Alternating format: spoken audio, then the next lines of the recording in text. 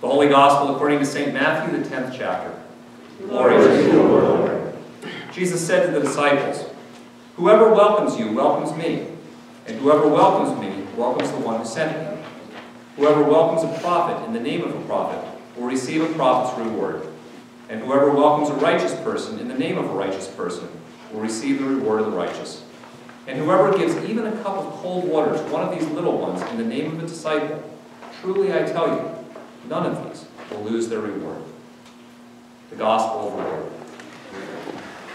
So 2 weekends ago, we had our annual meeting of our synod. We call it the Synod Assembly. As many of you know, I grouse a lot about Synod Assembly. I call it Synod Disassembly. And I do that because it's often long and it's boring, and sometimes it feels like we're trying to take 2 hours of really important stuff that we have to do and cram it into 2 days of meeting. That's basically what we do. And you know, it's important, we have to do it, but it takes up 2 days and it takes away from things that I'm trying to do at church and I'm trying to do at home. So at the end, most of us pastors, we sit back and we go, okay, once it's over, we can breathe a sigh of relief and we can get a little bit of a break. Unfortunately, that did not happen this year. On the Monday after Synod Assembly, I got a text message from Pastor Christine, and she had just found out that the husband of one of our pastor buddies had taken his life on Monday morning. So we were shocked, we were confused, we didn't know what to do, and as many of you know from being in situations like that, there's often nothing you can do other than pray and wait and find out what's going to happen next. We were asked not to inundate Kate, our friend, with lots of emails and texts and phone calls and things like that, and to give her a little bit of space. And so over the next day or so, we continued to wait, to pray, and to make sure that people that needed to know found out. Still, I kind of thought, there must be something I can do. And so on Tuesday evening, Blake and I took a care package down to Kate's house.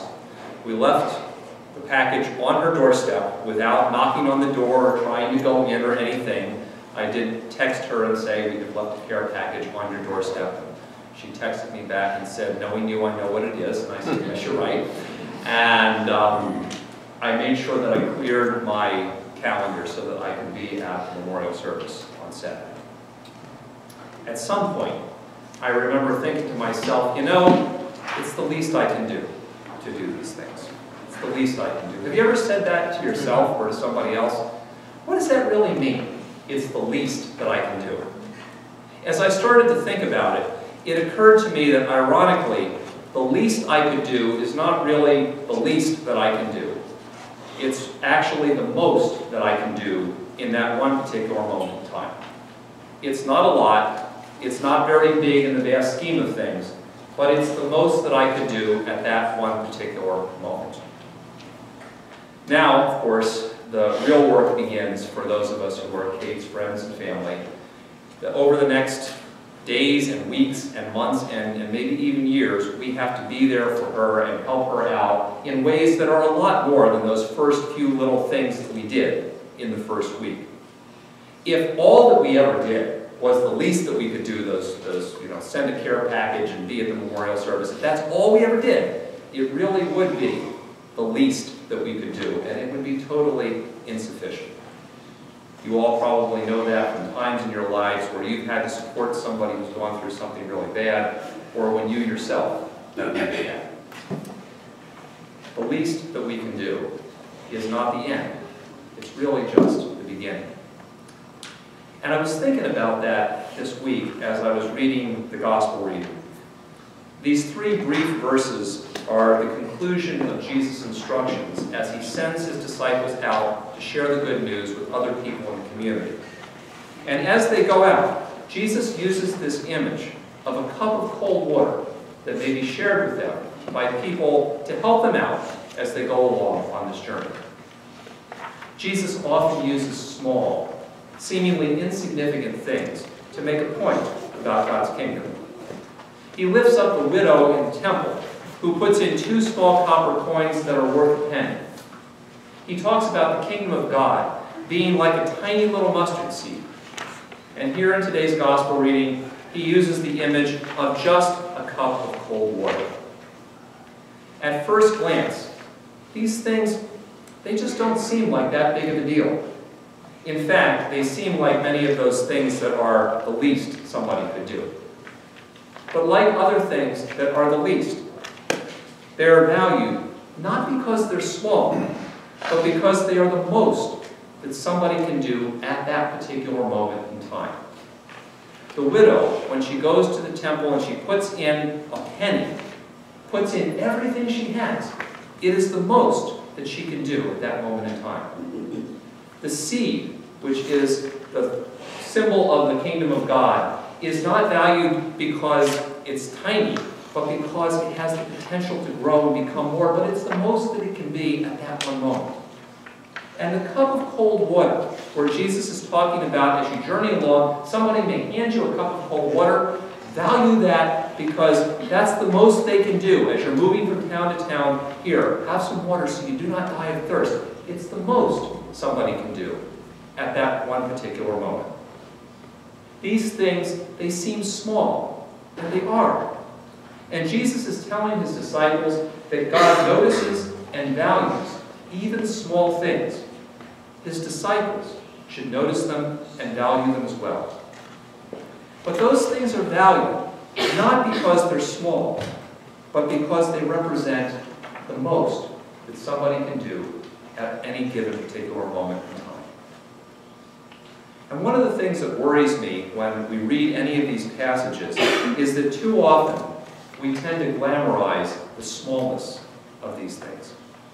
Because if smallness is what God really wants, then we can tell ourselves that we can just stop at the few small things maybe we've already done.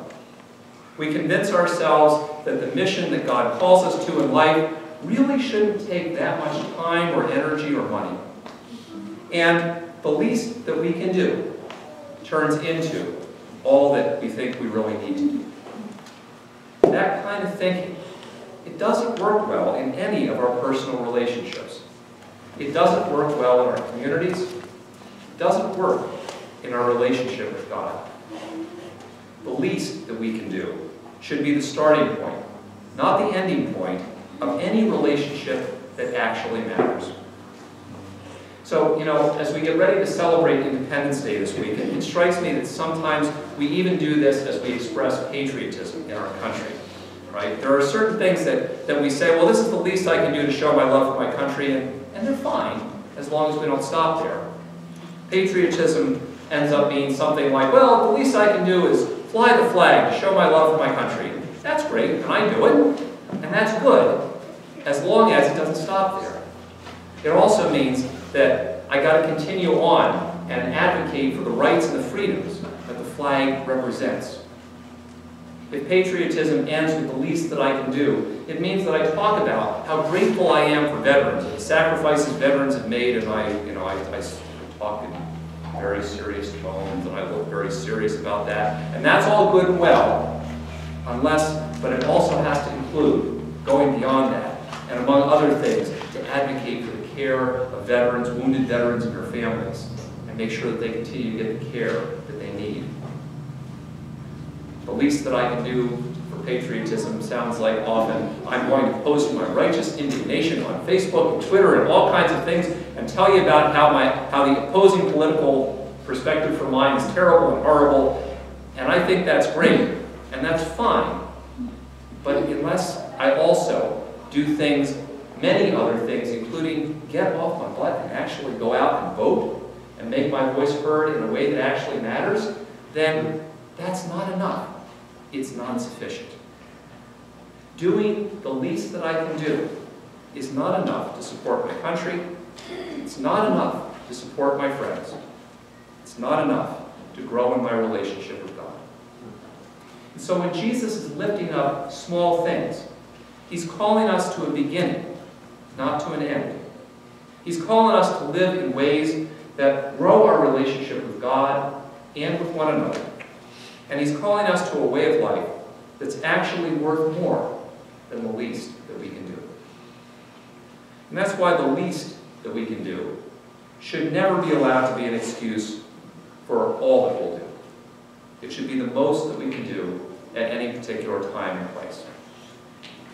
And after all, the one who calls us to the most that we can do is the one who did the most that anybody can do for another person. Jesus died and rose again to give us the gift of eternal life. And that gift is not supposed to inspire us to sit back, do the least that we can do, and just wait for the end when God will take us to heaven.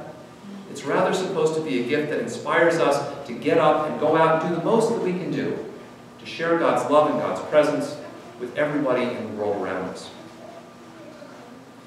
You know, sometimes the least that we can do may often feel like just a cup of cold water.